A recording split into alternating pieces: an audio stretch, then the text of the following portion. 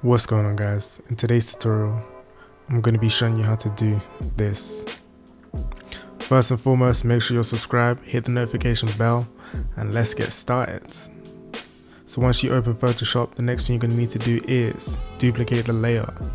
From here, navigate towards the dodge tool. Go to the top corner and select midtones and adjust exposure to 18%. After you've done that, adjust the brush size and paint inside the eyes. Now make sure you're very precise of this because this is what's going to affect the image.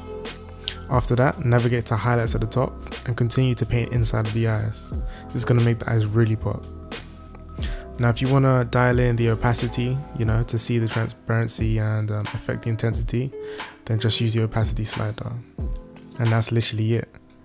Enjoy your finalized image, guys, and share if this was helpful. Also, follow me on Instagram because my Instagram is absolutely fire. And I'll see you on the next tutorial. Peace.